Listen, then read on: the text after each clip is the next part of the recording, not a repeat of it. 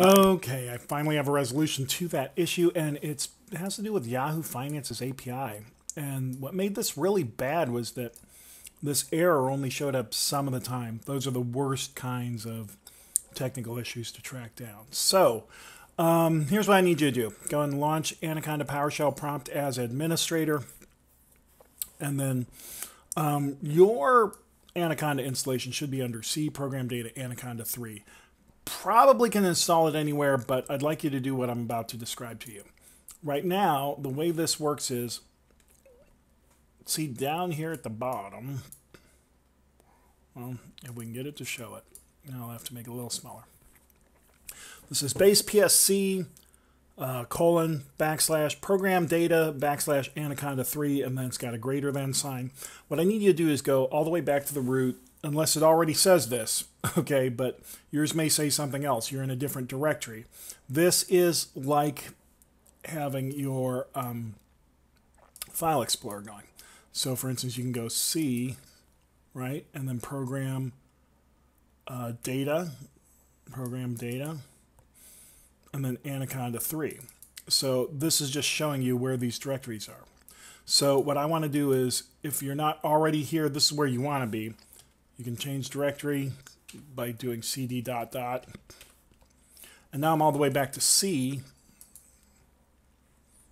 And then I want to navigate to program data and then Anaconda 3. So you can do this by doing cd.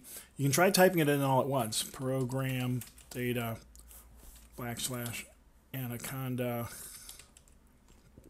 and hit enter. Whoops, it didn't like that. Let's do cd program data and then cd Anaconda. Whoa, why is it? Oh, Anaconda 3. That was my mistake. That's why I blew up. cd Anaconda 3. Okay, so now this is the directory you want to be in PowerShell when you start doing this stuff. So once I'm here now, what I want to do is install something called Yahoo Finance. And this is a fix to the specific issue that we're having, which is just, this has been horrible. So Yahoo Finance had an API, an application programmatic interface, and now that API has become unpredictable. So what we need to do now is install Yahoo Finance. So we're going to do pip, whoops, I don't think that there's a conda install for this, so I'm going to do pip install fix Yahoo Finance. So you can try it like this with this command. Pip install fix Yahoo Finance -- upgrade -- no cache directory. So you can try that. I'm going to go ahead and do a pip uninstall so I can go through the installation process with you here. Whoops, and it would help if I typed something better than that.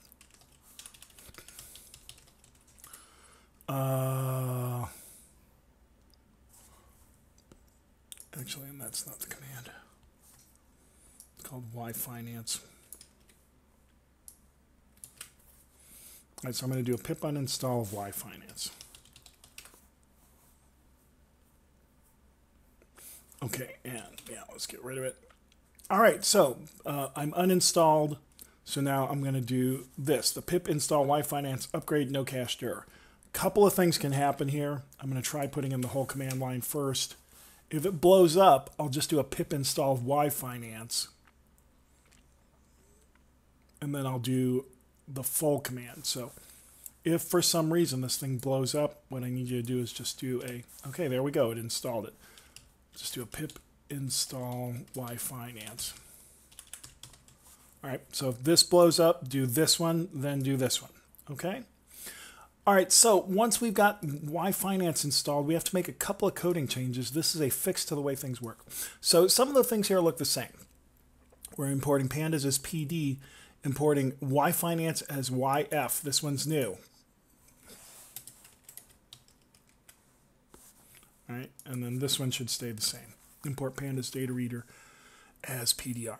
Okay, so now we're defining the start and the end of whatever our time frame is. I'll make it a big. See, now notice here there's 252 records and 6 columns. 252 rows and 6 columns. Okay, so, and then use style ggplot. Then df is going to equal PDR, which is the pandas data reader, and then get Yahoo. Now here you can just put the ticker. You don't have to put Yahoo in there anymore. Okay, so you can just put like MSFT for Microsoft, right? And then the start and end, which are the times you have here. And then print the head of it, which is the first 5 records. So when I run it, what should happen? There we go. So finally it works. So like if I change this date to 2009,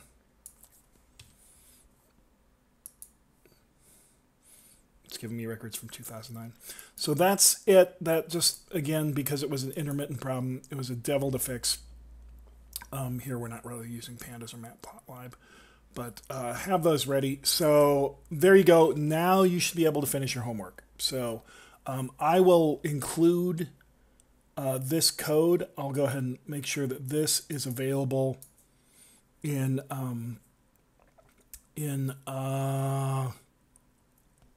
Blackboard, and then I'll make sure that this code is also available on Blackboard. So good luck, everybody. Sorry that that was so difficult, but you know, sometimes this is just the way it goes with coding. So have a good one, everybody. We finally got a fix.